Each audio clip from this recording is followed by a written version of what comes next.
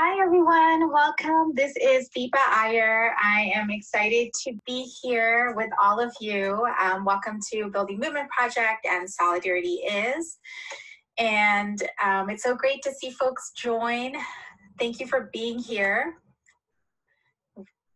As you're joining, please tell us in the chat a little bit about who you are. Tell us where you're coming in from, whatever the word is, right? And let us know, who you are and where you are joining us from. That's the right way to say it. So this is Deepa Iyer. I am with Building Movement Project and Solidarity Is. I'm really excited that you all are here. For those of you who are part of the Solidarity semester, good to see you again. This is week 3 of our 5-week online series where we are talking about social change. We are talking about the principles of solidarity practice, and we're talking about the urgent calls to action and the generational moments that we are living through right now.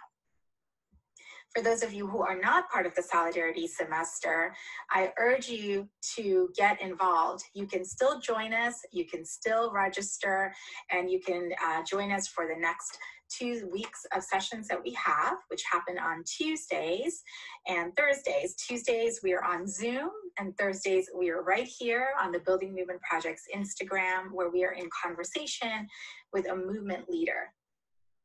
And as I said, you can still register, you can still join us, and we hope that you will.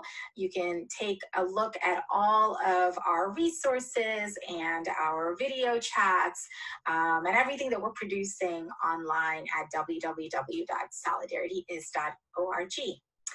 So folks are coming in from Florida. I saw Austin, Cleveland, Boston. Welcome. We're so glad to see you. Again, if you're coming in to join us, let us know who you are, where you're joining us from. Eugene, Oregon. That's wonderful. More Cleveland. Wow. Thank you. I'm really excited that folks are here. And as I said earlier, for those of you who are still joining in, I am with Solidarity Is and Building Movement Project, and we are here to talk about the Solidarity semester. We're here to talk about how we can engage in social change and transformative solidarity practice. I think someone said something earlier. Let me go back here. I had the worst day, and then I remembered Solidarity semester was today, and that turned it all around. Oh, well, hope that your day gets a little bit brighter and better, and hope that we can contribute to that with our conversation. Las Cruces, New Mexico, joining from Chicago. So just waiting for folks to join, and as you're joining, let us know where you are joining from. And I am going to be bringing in our movement faculty member in just a second. And I'm so pleased that she's with us. Hi, Judith. Hey, how are you? Good. You are in a car. Yes, I am in a car. I am traveling from New Orleans to DC. You're not driving the car, obviously. No, my husband is driving. Say hi, it's Jerry. Hello. Hey, how are you? So yeah, we are just dropped our daughter at college, and so I'm sorry that we're driving. That's okay. Congratulations to Jack. Thank you. Very exciting. She's going to be playing D1 basketball. You know, this is her dream. So we're very proud of her. She's been playing since she was 3. So I know. I see all these pictures. That's right. I've been a mama, basketball mom to my heart. So this is a truly big deal for her. So it's good. How are you, Deepa? I'm okay. It's good to see you, although I wish it weren't like this and we could actually... we could be in the same room, right? Yes, because it has been a while. But thank you for doing this. Thank you for joining us while you're on the road. Love it. I'm glad to be here. Yeah, so I was telling folks who are joining us, please feel free to let us know in the comments where you're joining from. We've got folks from all around the country, Judith, for here. And as you know, a lot of these folks are part of the Solidarity Semester, which is this online series we've been doing that is focused on young folks 18 to 25 years of age, probably like the Jack's age range, and who are interested in learning about solidarity and social change. That's why we're here, and I'm so glad that you're here. We've had a conversation like this with Graisa Martinez from United We Dream. We also had one last week with Janine Cominode from the National Urban Indian Family Coalition, so it's great to have you. And again, Judith is with the National Office of the Advancement Project. So let's just get started and get into it. So I wanted to ask you actually first, well, just so everyone knows, you probably figured it out, but Judith is a friend of mine. She's a movement sister. She's a mentor. That's the only way she's putting up with somebody being in a car. You knew you could get away with that with me. What I wanted to ask you, but she's so much more than that. We'll talk about it. I mean, she's, as I said, is the executive director of the National Office of the Advancement Project, but also a voting rights lawyer, somebody who's pioneered a lot of the work when it comes to the school to prison pipeline and dismantling it. So we're going to talk about some of those victories. We're going to talk about what solidarity means. And with Judith, as I was tweeting out, I kept saying, you're going to get real talk, right? Because Judith does not mince any words. Nope, never. And so all you're going to get is actual real talk. So let's start. So I wanted to ask you actually a little bit about, you know, I mentioned earlier that a lot of the young folks are living through generational moments, right? Where folks are feeling mobilized, wanting to take action. When you look back on your life, what are some of those generational moments that made it really clear to you, you know what, I'm going to work on racial justice, and this is where my path is? Yeah, good question. Well, you know, first I think because my mother was an activist and was started me early. My first protest was 3, right? And yes, I remember it to this day because I remember the chant. And also because she because of that, and because my father was in the army, segregated army, right? Race was always a conversation in my household, right? So it was, you know, it was a thing. But I think I also during like college, I was in college at a time when people were fighting apartheid, right? And on college campuses, we were also fighting just racism, right? So I was a student organizer at University of Pennsylvania, and was, you know, knew that like you can't sit on the sidelines. It didn't matter how old you are, if you can vote, not vote, etc. You can't sit on the sidelines. My first election, showing my age now, was when Jesse Jackson was running for president. Oh, wow. But that was a little while ago. But really important moment. Very important, really important to see a Black man on the ticket. And, you know, and I was one of those people that my mom always took me with her to vote. And so to be able to go in and close that curtain, that was what you did back then, close the curtain and vote for a Black man for president was, you know, or for them to be the nominee, right, was incredible. And so I think, you know, there are always these flash points, right, whether it was something that was on campus. Then when I was in law school, the same thing, fighting racism as a student, but also as the national chair of the Black Law Students Association. You know, and I also, like, you know, grew up in New York. So like Eleanor Bumpurs was killed, right? So the Central Park 5 happened when I was in law school, and like I was at Columbia Law School at the time, and I'm a New Yorker, and we didn't talk about the Central Park 5 in our criminal law class. So I think, you know, like there's like, first of all, there are the moments, but then there's also like these moments where you see the oversight and the fact that people are not talking about race, where you're like, oh, no, like there's clearly something wrong here because we need to be talking about this. So, so I would just say that it was an aggregation of things in my life, also being a victim of discrimination on the job after college, that made me know that, like, even though I had taken a little bit of a detour for a moment, right, and thought, oh, I should go into corporate America for a hot minute. After college, that God brought me back and put me back on my path and on my purpose towards freedom of my people. Yeah, and you are totally aligned with your sacred purpose, as I like to say, because every time I speak to you and have heard you speak, it is so clear. But thanks for sharing that, because I didn't know all of that, Judith, about you. I didn't realize it was something from, when you were so young, right? Yeah. The age of 3 onwards. And if folks have questions for Judith, I know more folks have been joining in the last couple of minutes. I am in conversation with Judith Browne-Dianis of the Advancement Project, and we'll talk a little bit about the Advancement Project too.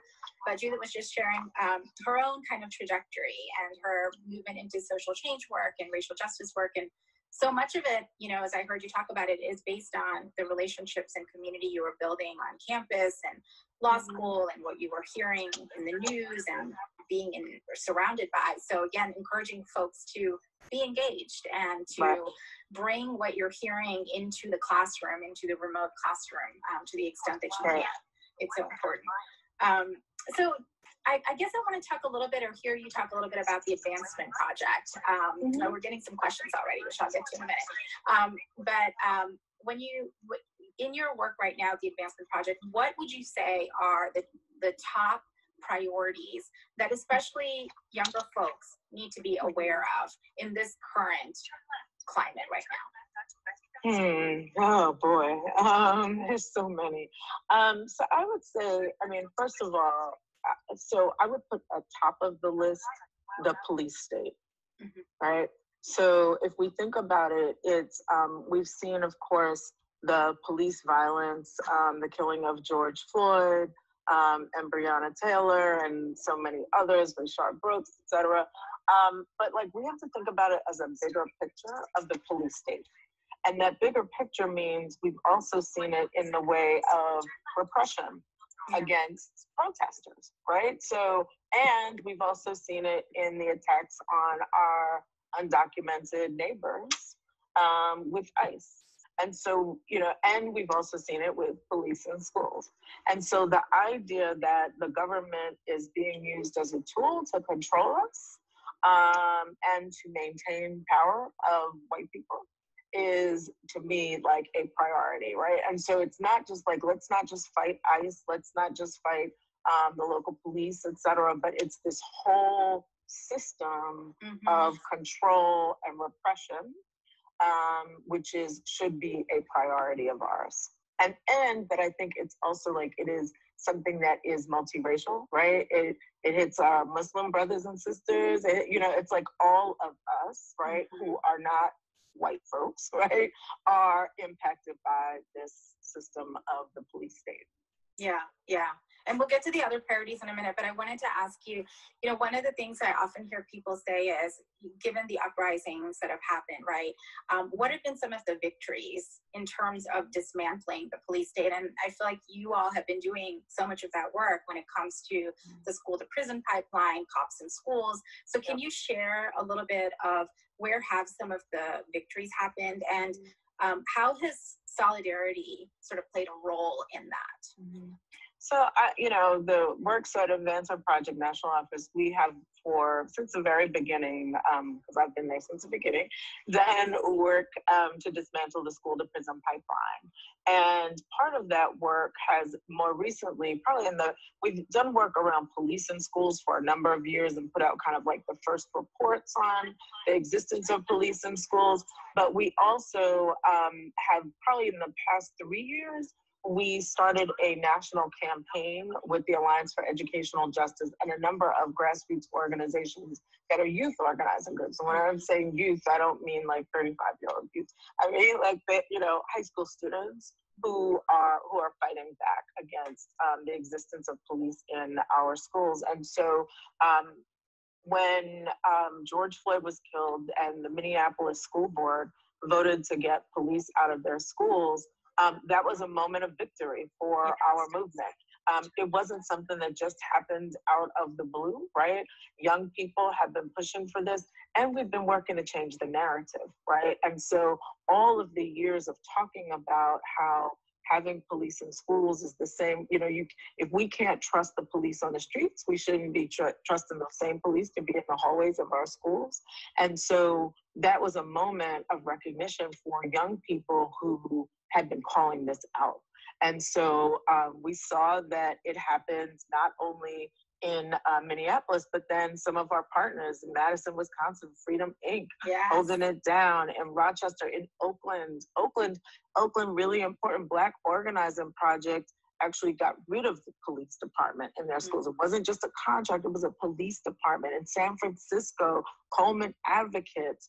And so we've been seeing these wins, which is incredible. And it's like wins towards a vision of abolition, right? Not just reform, but abolition. And young people did that, right? And I'm really honored to support them because they're very clear on their vision and what needs to happen. And despite the fact that they don't have voting power, they're still able to win. And so we still have these fights going on in places like Chicago and Pennsylvania and in Philly. But we've seen also some places where the budgets for school police have also been reduced. But it's really important that those wins are wins of the people, right? And that what we did was, while we have been working on this for quite some time, what we saw was an opportunity for our movement to like walk into that space and really take on the issue and push it more aggressively. Yeah, thank you. Thanks for sharing those wins. I mean, I feel like every time I would read about them, right, I would feel this rush of yes. But I just wanted to pick out a couple of things you said that are so important, especially for folks who are thinking about getting involved, right? One of the things you said is it didn't happen out of the blue. The uprisings created like an opportunity for people to push something that they had been working on for years, right? And I think that's really important, that we a lot of folks see the uprisings and them opening up something, right? But the win has been in motion for years and years. And that's something we've been trying to talk about a lot, about the fact that solidarity practice is really about relationship building and trust. And it takes a long time to kind of do that and build it. So, I didn't talk about the solidarity piece. So this is the other thing, is that the Police Free Schools movement is a space for solidarity, right? Because also, we're doing work across place, and within that, the groups who are coming to the table are groups that we have undocumented students, we have Muslim students, it is, and I have to say this, that I think like in the youth space in particular, solidarity work is like second nature, right? Yeah. It's like people don't really, really have to think about it. It's not like a hard muscle to develop. And I guess, I don't know if that's the generation or what. I hope so. And it is, I've noticed that too. It is like secondhand or second nature for a lot of people. There's a question I wanted to ask you from the chat. And it is, what would you say is the most important piece of advice that you would give to young activists, especially in regard to the uprisings for Black lives right now? Yeah, so I would say a few things. Number one, I want to say that for young people who are in the street, I just want to say how brave young people are to be out there, right? Because going toe to toe with the police is no joke, right? Because we know how powerful they are and how they, have like power that is like pretty incredible, right? And so I think that's number one. And so I want to honor that, because I also think that young people have always been the ones on the front lines. You can think about the civil rights movement and like the Children's Crusade, young people being out in the street and being hosed down, and like, just like understanding that our freedom, right, even at a young age, is so important. And so young people, keep doing that, right? Two is, take care of yourself, right? like that is important. Not that I practice self-care very well as I'm doing this from a car, right? But self-care is important. And I think just to be, really to be in your purpose. Like, don't lose when you do movement work can be messy, right? Like, the internal of the movement work can be messy, but if you stay on your goal and on your purpose, and like people in our office know that I always say, look, I'm just trying to get free. Like, when things get bad, I'm just trying to get free. So we bring it back to what this is about. The other thing I would say is, don't get caught up in the ego, right? And I guess that's kind of a similar point of like, there is and I guess because of social media, et cetera, there is a way in which people want to be rewarded by how many followers I have, but don't be rewarded by that. Be rewarded by the work. Be rewarded by how much closer you're pushing us to freedom. Like, a lot of people don't know who the heck I am, and I don't really care. Because what I'm trying to do is I'm trying to build infrastructure. I'm trying to support good work. I'm trying to win. And so you may not know my name. That's okay. But have I moved the ball on some things? And I'm like, because I take notes, and I am a believer in the Ella Baker School. And so for me, it's about the strategy. For me, it's about the people on the front lines. It's about the genius of ordinary people, right? To be able to win this. And so don't get caught up in the you and being out front and who's got the speaker and who's that's not what our journey towards freedom is about. Yeah, I love it. So stay aligned with your purpose, right? Freedom, liberation, whatever it is. Don't let the movement get you down, because it is messy, and don't get your ego caught up in it. And I think it's so important to also create community, because I think that's how we check ourselves. We hold each other accountable, and we are able to actually know we're not alone in this. And that's right. You're one of the people that I think of when I think of my community, right, in my ecosystem. So I think that's so important as well. Yeah, I think community is hell of important, and feeling like there are people out there who have your back, and then also checking in with people, right? Because we're going through a hell of a time right now that no one would have ever expected. We've lost a lot of people in their own families have lost people, and so we just need to do those check-ins, just to say, hey, how you doing? You don't have to say much else, but I was thinking about you, because there's a lot of isolation that people are experiencing right now. I'm a person who is used to being in an office. I miss being in an office because I like the energy of my team. And so that's hard. And I'm sure it's hard for other people, and I've had distractions like taking my daughter to college, right? That's been a distraction for 2 weeks now. But it is, but being able to reach out to people and you get what you give in this work, right? And if you love up on people and you support people, they give it back, and do it with a pure heart, not about a motivation or any bad intention. Absolutely. It's so true, because liberation's about love, right? And so acting in that. And I want to say that I know you love me, because I'm in the car, and you didn't cut me off and say, Judy, we are gonna have to reschedule this, because are you crazy? You're in Alabama on a road to Maryland, and your husband's talking, and it's still okay.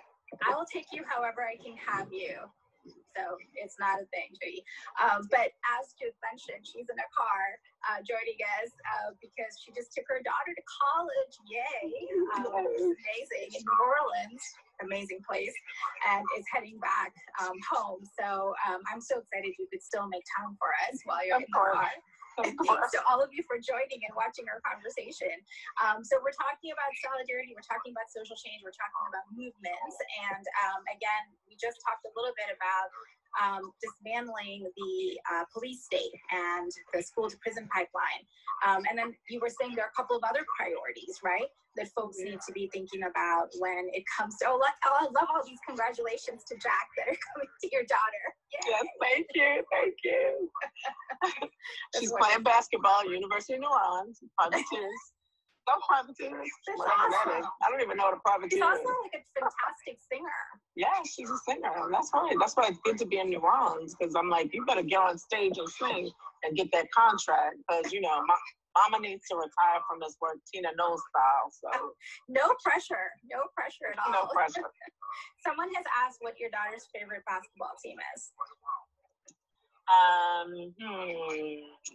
don't know if she's a favorite basketball team, but like she loves Steph Curry. So yeah, I wouldn't say that's her favorite team, but the work never stops. It's just been amazing. Well, thank you. We're glad that you're with us on the road with Judith Browne-Dianis. Okay, so my the next question is, what else, right? There's so much going on. So that's one. What are a couple of other issues that are top of mind to Advancement Project that young folks can also get involved with? There's an election. I don't know if y'all heard, 32 days left. So voting rights, as we know, voter suppression is like hot and heavy. That every word that comes out of Trump's mouth nowadays is voter suppression, right? And so being able to make sure that people can vote freely and safely in this election, right? In a pandemic, it's a different ballgame, and confusion, voter confusion is something. And so, Tram Yoon, who is the head of New Virginia Majority, said something today. We did a press call today that I think is really important, and she said that voter turnout is going to be the way that we overcome voter suppression, and I think that is right. I litigated the case of NAACP versus Harris in the 2000 election, representing African American voters, and I can tell you that. After an election, it's too late to litigate the election, right? And what happened to voters. And so we have to turn out our people. And so I think for young people, like, are you going to be a poll worker? Are you going to be a poll watcher, right? Like sign up with the party or a candidate to be on the inside, because on the inside is where the ish happens, right? So that's really important. And then making sure you're turning out people, because we have a lot of people who, our communities are living in despair, real despair because of COVID, because of feeling like we get no justice when we get killed and it's caught on video. And so how do we make sure that our people are actually turning out in like record numbers despite that, right? And so we know that, for example, Black males, like the number of Black males who actually want to engage this year is down. We know that voter registration is down already because we didn't have the agencies open, like the state agencies, to do voter registration. And so so being able to turn out our people, this is like, get your cousins, get your family. You know people who ain't gonna vote or who saying they ain't gonna vote. You gotta go get those people because there's too much at stake. And so I think being able to do the turnout, being able to educate people and help them, and then there'll be lawyers like me who will be fighting the fight in the courts if we have to. And then I think the other issue, make a plan. Make a plan. Oh, sorry. There are a couple of questions. Jude, let me ask you. Lost you for a sec. Okay, as Judith is coming back online, there are three things I wanted to mention that she said. One being the importance of voting ourselves, right, if we're able to vote. Secondly, make a plan to help other folks vote. And thirdly, figure out how to protect the vote and defend the vote by being a poll watcher or an election monitor of some sort. And there are many organizations that are doing this. And Judith, I'm wondering if you could share like a couple of organizations that folks can look into, like that, if they want to be defending or preserving the vote on that day. So I think if you want to volunteer, there's the Election Protection Coalition that runs a hotline and has poll monitors.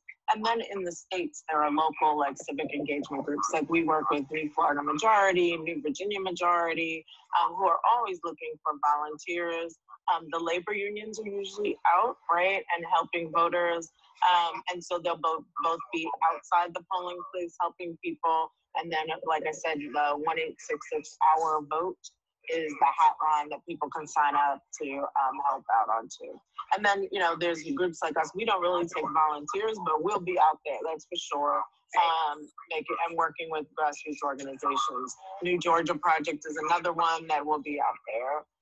So we've just got to find some group locally, and also sign up to be poll workers. But, you know, like I said, poll workers and poll watchers. Because there's been a push for poll workers, but we also need people to sign up with parties and candidates. Yes, that's it. And I love, I think it was Countessa who wrote, "I am literally filling out my ballot right now." Good for you. Good for you. Keep doing it, everyone. You know what, Deepa? I think Deepa in Maryland, where we are, right? I'm getting it emailed to me, and then I can just print it out and drop it off, or I can mail it in. So, you know, this is the thing: is the problem with our democracy is that depending on where you live, either you have democracy or you don't, right? And so this is the thing that we really have to fix, in addition to the disenfranchisement of people with felony convictions, right? Because we know that is a Jim Crow law that exists because white men with land wanting to disenfranchise newly freed slaves.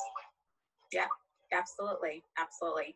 And someone else wrote, "I think the Black Voters Fund is looking for volunteers to work text shifts." Great. So there are a number of opportunities that we've shared and that have been shared in the chat too. Please continue to do that for folks to vote, get your people to vote, right? Your community to vote, and then figure out a way that you can actually defend the vote on election day. Those three things, if we can all commit to, that says a lot, right, about what we're able to do.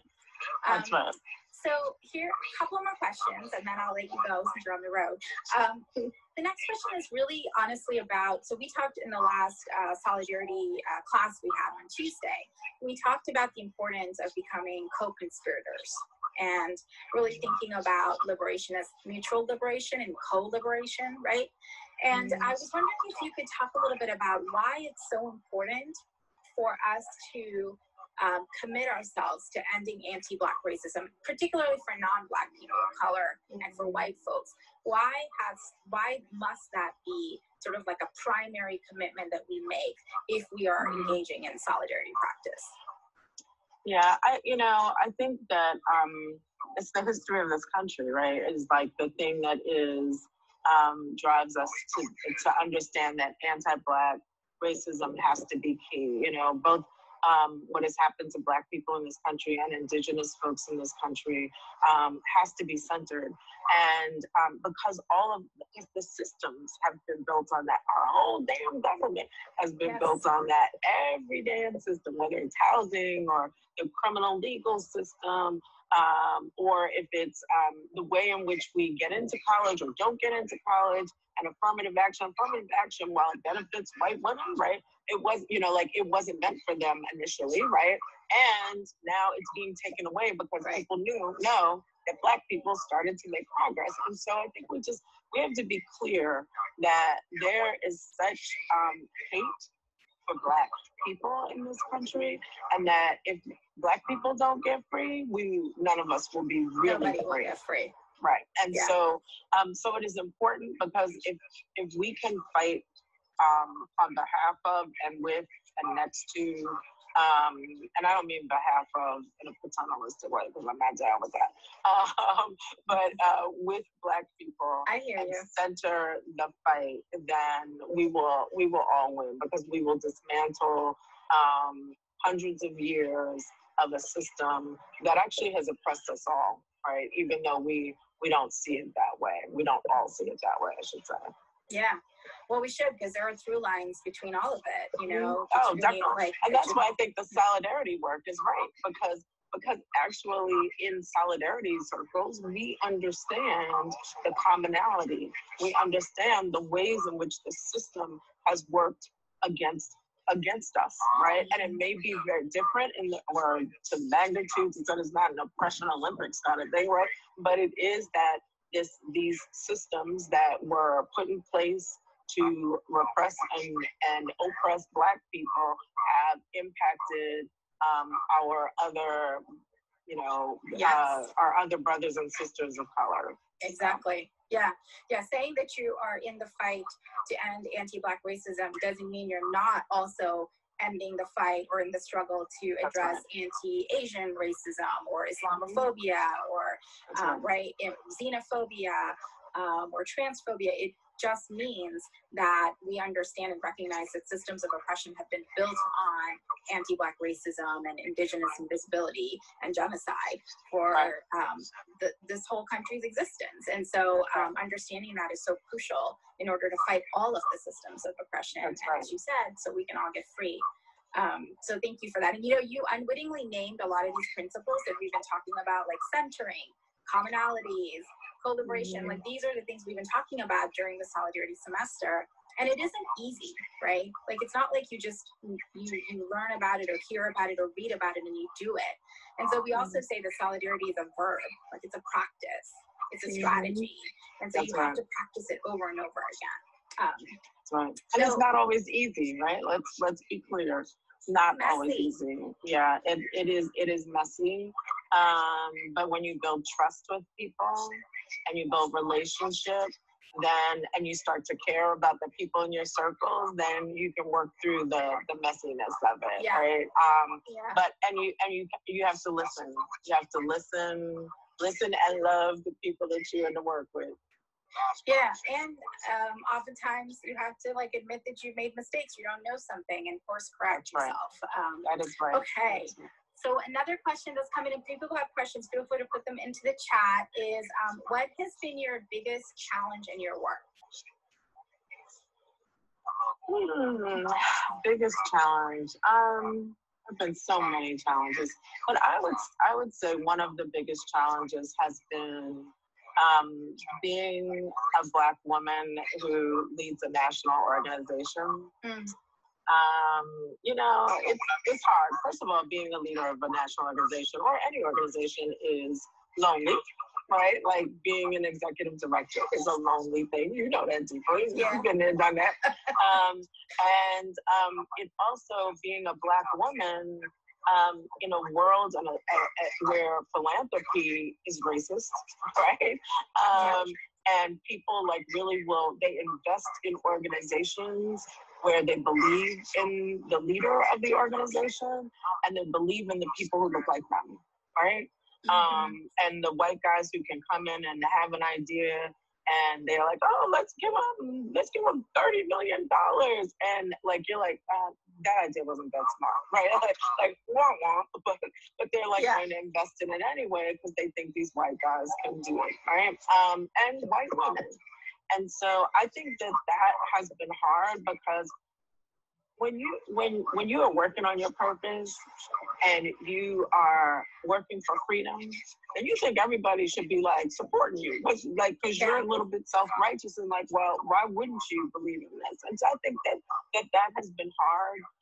Feeling like at times there's a space where people think your organization should only be but so big because they actually don't want you to win.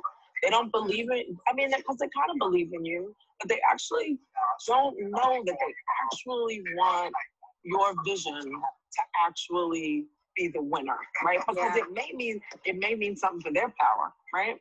And so I think that's been hard. So how do you keep it going? How do you keep your vision? How do you stay aligned with your vision and purpose in an environment like that, right? Where folks are either questioning or doubting or asking you to jump through a million hoops to show that, this is what is important to my people and to really everybody. How do you stay aligned with your purpose in that environment? So I always say this, just do the work.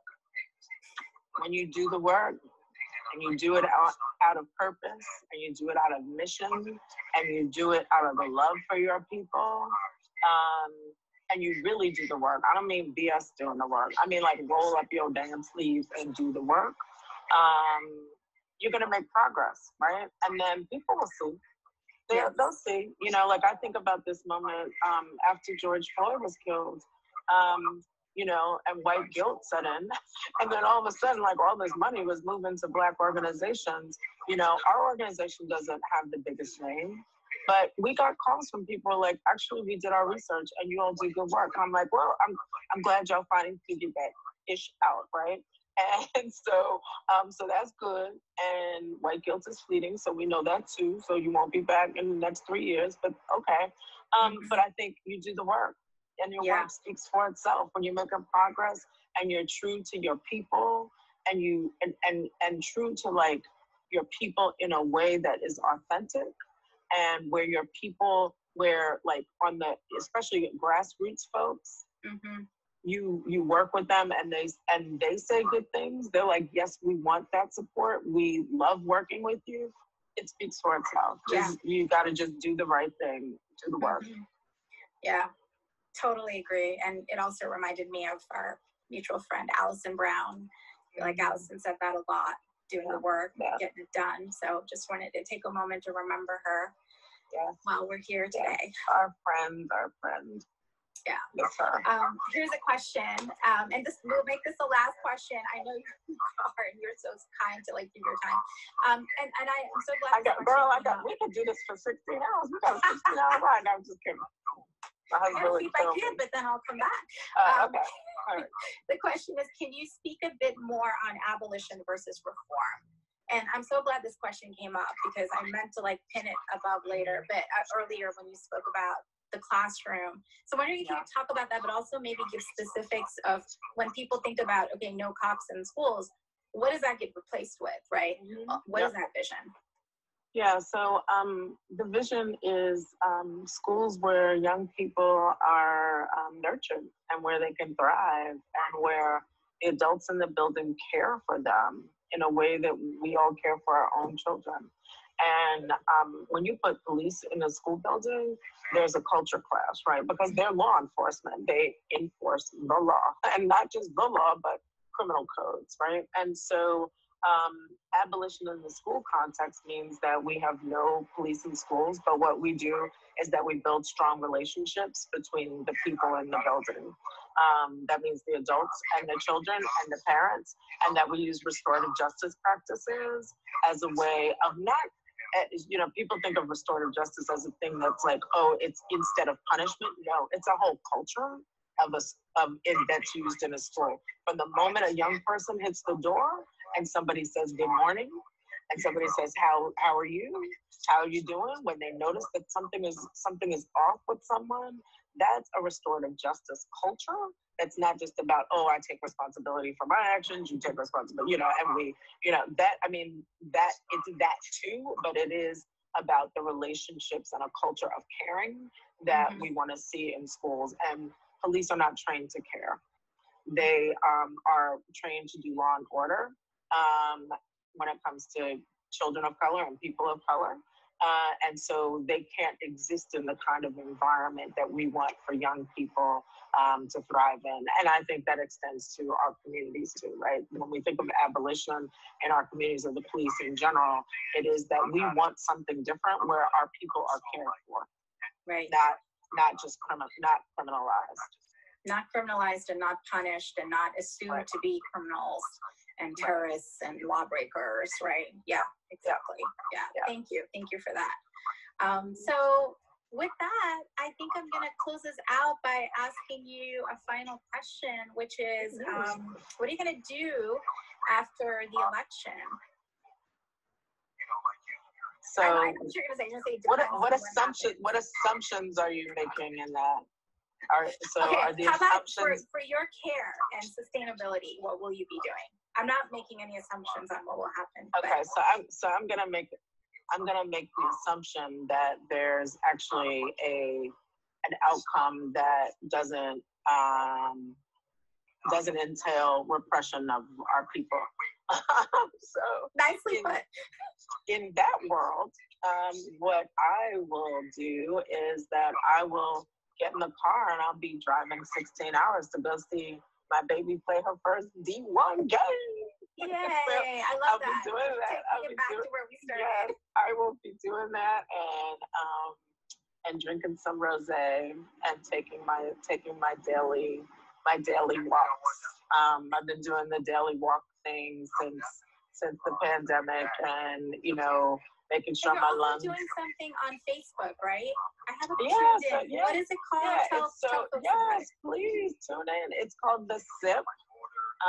And it is Black women. It's co-hosted by Fatima Goss Graves at the National Women's Law Center, Adrian Shropshire of Black Pack, Tracy Sturdivant of The League, and Glenda Carr of Higher Heights.